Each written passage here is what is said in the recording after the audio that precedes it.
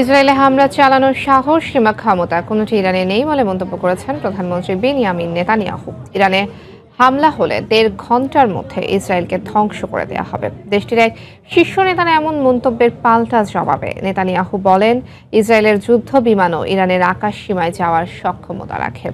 উত্তেজনা কমাতে ওয়াশিংটন ও তেহরানের মধ্যে আলোচনার জন্য মধ্যস্থতার প্রস্তাব দিয়েছে ফ্রান্স।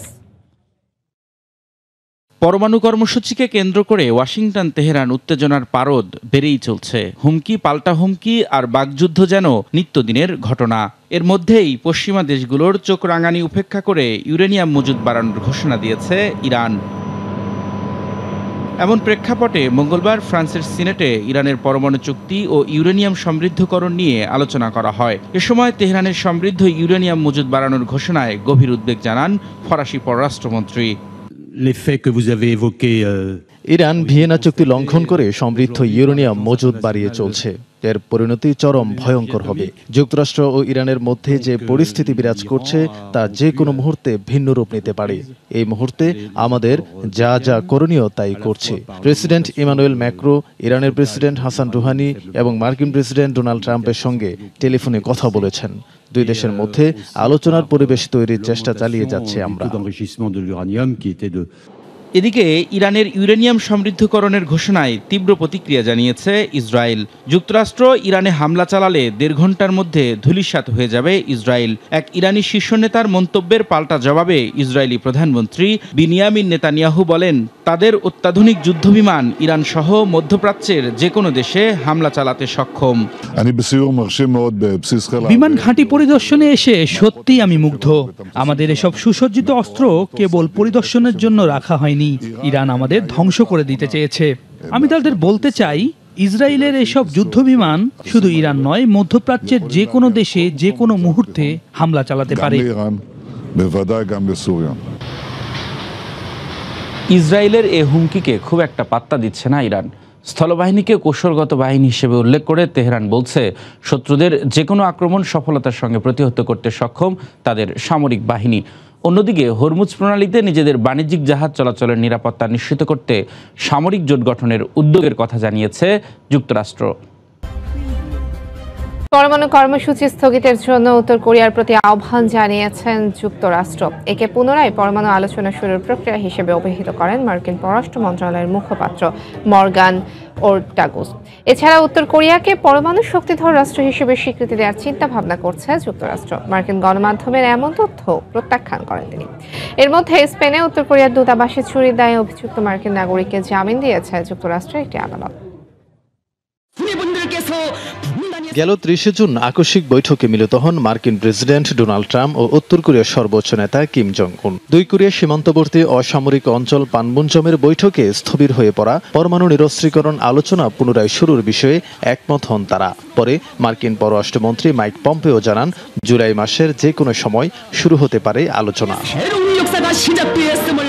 মঙ্গলবার মার্কিন পররাষ্ট্র মন্ত্রণালয় জানায়, আলোচনা শুরুর জন্য পিয়ংইয়ংকে পরমাণু কর্মসূচি স্থগিত করতে হবে। যদিও উত্তর কোরিয়া বলে আসে ২০১৭ সাল থেকে পরমাণু অস্ত্র ও ক্ষেপণাস্ত্রের পরীক্ষা বন্ধ রেখেছে তারা। কিন্তু যুক্তরাষ্ট্রের দাবি, সামরিক সক্ষমতা বাড়াতে পরমাণু কর্মসূচি চালিয়ে যাচ্ছে পিয়ংইয়ং। তাই আলোচনা শুরুর আগে পরমাণু কার্যক্রম বন্ধের আহ্বান ওয়াশিংটনের।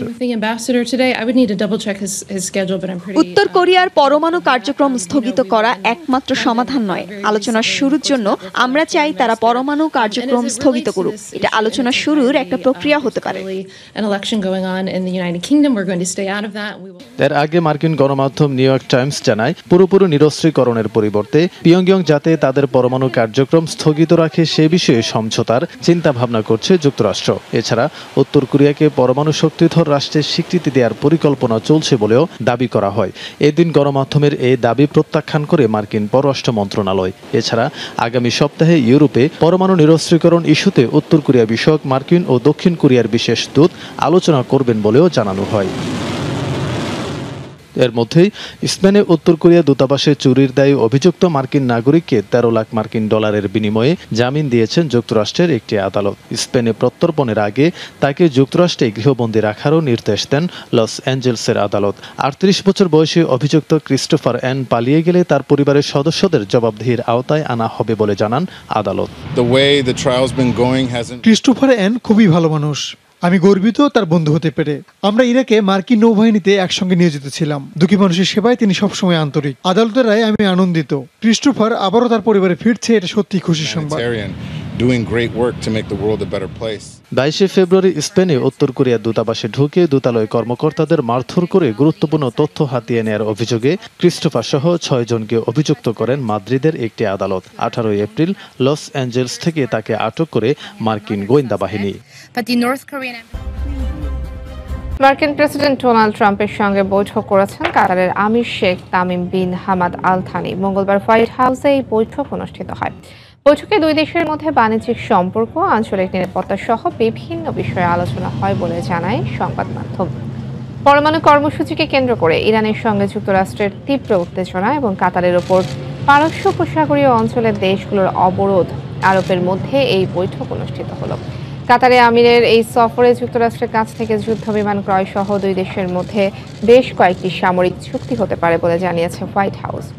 যুদ্ধ বিমান ক্রয়ের পাশাপাশি বোয়িংয়ের বাণিজ্যিক বিমান ক্রয়ের চুক্তিও হওয়ার কথা রয়েছে।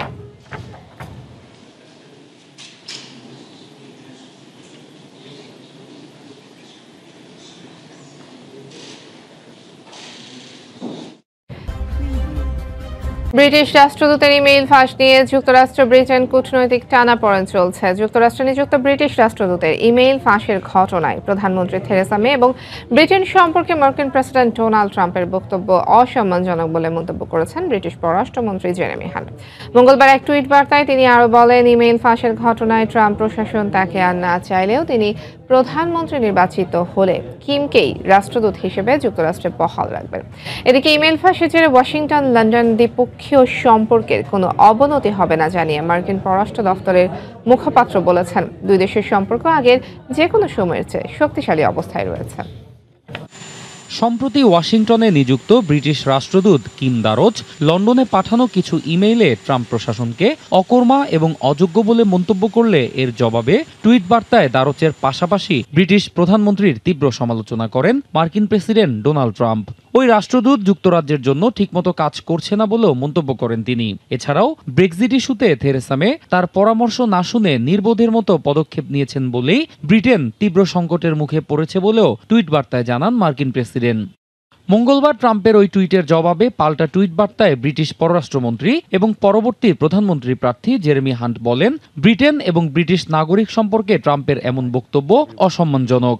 মার্কিন কূটনীতিকরা যেমন পররাষ্ট্রমন্ত্রী পম্পেওর কাছে তাদের ব্যক্তিগত মতামত তুলে ধরেন, ব্রিটিশ রাষ্ট্রদূতও ঠিক তাই করেছেন। এ বিষয়ে ব্রিটেন এবং ব্রিটিশ প্রধানমন্ত্রী সম্পর্কে নেতিবাচক মন্তব্য করে প্রেসিডেন্ট ট্রাম্প ভুল করেছেন বলেও উল্লেখ করেন হান্ট। পরে আরেক প্রধানমন্ত্রী প্রার্থী বরিস জনসনের সঙ্গে এক টেলিভিশন বিতর্কে অংশ নিয়ে ব্রিটিশ পররাষ্ট্রমন্ত্রী আরও বলেন, তিনি প্রধানমন্ত্রী নির্বাচিত হলেও কিম দারোচকেই ওয়াশিংটনে ব্রিটিশ রাষ্ট্রদূত হিসেবে বহাল রাখবেন। যুক্তরাজ্য যুক্তরাষ্ট্র সম্পর্ক খুবই গুরুত্বপূর্ণ। প্রেসিডেন্ট ট্রাম্পের সঙ্গে এ বিষয়ে আমি একমত, কিন্তু কোন দেশে আমাদের রাষ্ট্রদূত কে হবেন তা একান্তই ব্রিটিশ সরকারের এখতিয়ার। এর মধ্যে মার্কিন পররাষ্ট্র দফতরের মুখপাত্র মর্গান ওর্টাগাস বলেছেন, ব্রিটিশ রাষ্ট্রদূতের ইমেল ফাঁসের ঘটনায় ওয়াশিংটন লন্ডন সম্পর্কে কোনো প্রভাব পড়বে না। মঙ্গলবার এক সংবাদ সম্মেলনে তিনি আরো বলেন, অতীতের যে কোনো সময়ের চেয়ে দুই দেশের সম্পর্ক এখন অনেক বেশি শক্তিশালী। কৌশলগত কারণে অনেকদিন ধরে যুক্তরাজ্যের সঙ্গে আমাদের একটি চমৎকার সম্পর্ক বিরাজ করছে, যা যে কোনো ব্যক্তিগত ও দ্বিপক্ষীয় সম্পর্কের চেয়ে বেশি গুরুত্বপূর্ণ। এই একটি ইস্যুকে কেন্দ্র করে দুদেশের সম্পর্কে চির ধরার কোনো আশঙ্কা নেই। এর আগে এক বিবৃতিতে ডাউনিং স্ট্রিটের পক্ষ থেকে জানানো হয়, ব্রিটিশ রাষ্ট্রদূতের ইমেল ফাঁসের ঘটনাটি অত্যন্ত দুঃখজনক এবং এ বিষয়ে আনুষ্ঠানিক তদন্ত এরই মধ্যে শুরু হয়েছে। এমনকি দুদেশের মধ্যে এখনও সুসম্পর্ক বিদ্যমান রয়েছে বলেও উল্লেখ করা হয় ওই বিবৃতিতে। বিতর্কিত প্রত্যর্পণ বিলের মৃত্যু হয়েছে বলে মন্তব্য করায় তীব্র সমালোচনার মুখে পড়েছেন হংকংয়ের প্রধান নির্বাহী ক্যারি লাম। বিলটি পুরোপুরি প্রত্যাহারের পাশাপাশি তার পদত্যাগ দাবি করেছেন আন্দোলনকারীরা। এদিকে হংকং প্রশাসনের প্রতি কেন্দ্রীয় সরকারের সমর্থন অব্যাহত থাকবে বলে জানিয়েছে বেইজিং। মঙ্গলবার এক অনুষ্ঠানে অংশ নিয়ে চীনের মূল ভূখণ্ডে প্রত্যর্পণের সুযোগ রেখে প্রস্তাব করা বিতর্কিত বিলটির মৃত্যু হয়েছে বলে মন্তব্য করেন হংকংয়ের প্রধান নির্বাহী ক্যারি লাম। বলেন, বিলটি নিয়ে সরকারের সব ধরনের চেষ্টা পুরোপুরি ব্যর্থ হয়েছে। সরকার বিলটি নিয়ে অনেক আন্তরিক ছিল, তারপরেও এটা নিয়ে সবার মধ্যে এক ধরনের সন্দেহ কাজ করেছে, এমনকি এখনো একটা উদ্বেগ রয়ে গেছে। তাই সবাইকে বলছি, বিলটি নতুন করে আইন পরিষদে তোলার আর পরিকল্পনা নেই, এখন তা মৃত। ক্যারি লামের এমন মন্তব্য সরাসরি প্রত্যাখ্যান করেছেন আন্দোলনকারীরা। তারা বলেন, বিলটিকে মৃত বললেও তা পুরোপুরি প্রত্যাহার করা হয়েছে কিনা সে বিষয়ে কিছু বলেননি তিনি। একই সঙ্গে ক্যারি লামের বিরুদ্ধে হংকংকে বিভক্ত করার অভিযোগ তোলেন তারা। ক্যারি লাম চাচ্ছেন হংকংকে দুই গ্রুপে ভাগ করতে। তার মন্তব্য এটাই পরিষ্কার হয়, তিনি বিলটি প্রত্যাহারের বিষয়ে কোনো কথাই বলেননি। এই পদে থাকার কোনো যোগ্যতা তার নেই। আমরা দ্রুত তার পদত্যাগ চাই। এদিকে বিতর্কিত বিল নিয়ে ক্যারি লামের মন্তব্যে প্রতিক্রিয়া না জানালেও হংকং প্রশাসনের প্রতি সমর্থন অব্যাহত থাকবে বলে জানিয়েছে চীনের পররাষ্ট্র মন্ত্রণালয়। বিলটি নিয়ে হংকং কর্তৃপক্ষের সিদ্ধান্তকে আমরা সবসময় সমর্থন দিয়েছি। তাদের প্রতি এই সমর্থন আগামীতেও অব্যাহত থাকবে। বিলটি কেন্দ্র করে কয়েক সপ্তাহ ধরে অস্থিরতা বিরাজ করছে হংকংয়ে। বেশ কয়েকবার পুলিশের সঙ্গে আন্দোলনকারীদের সংঘর্ষ হয়। এমন অস্থিরতার মধ্যেই গেল মাসে বিলটি অনির্দিষ্টকালের জন্য স্থগিত করে হংকং কর্তৃপক্ষ।